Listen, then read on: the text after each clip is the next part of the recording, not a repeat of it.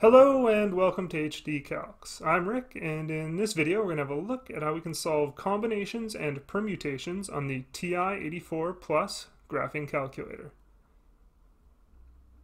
To access the combinations and permutations functions, we need to use the probability menu, which is accessed by the math key.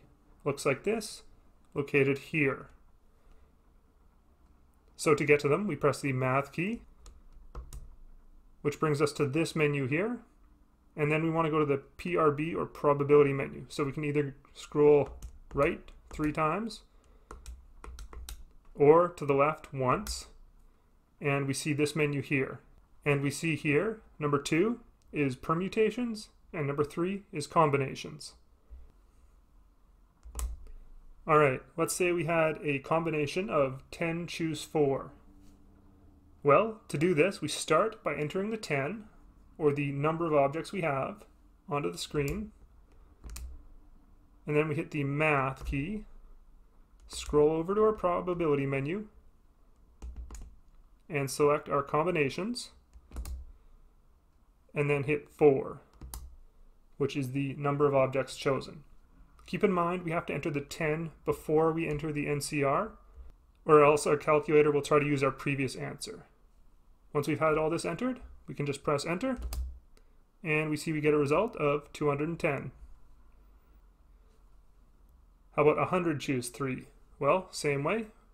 First we enter the number of objects before we choose the NCR. Again, that's important.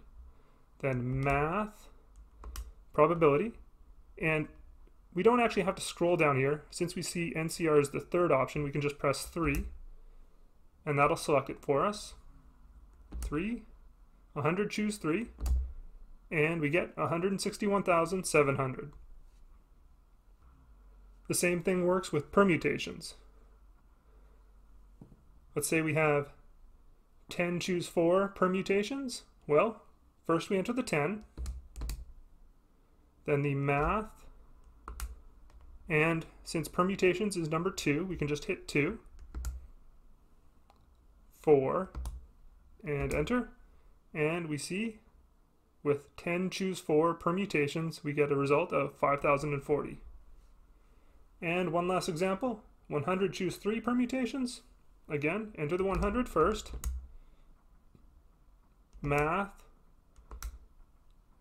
either scroll down or press 2, and then enter 3, which is the number of objects chosen, and enter. Gives us a result of 970,200. Alright, I hope this helps, and good luck on those tests out there, everybody.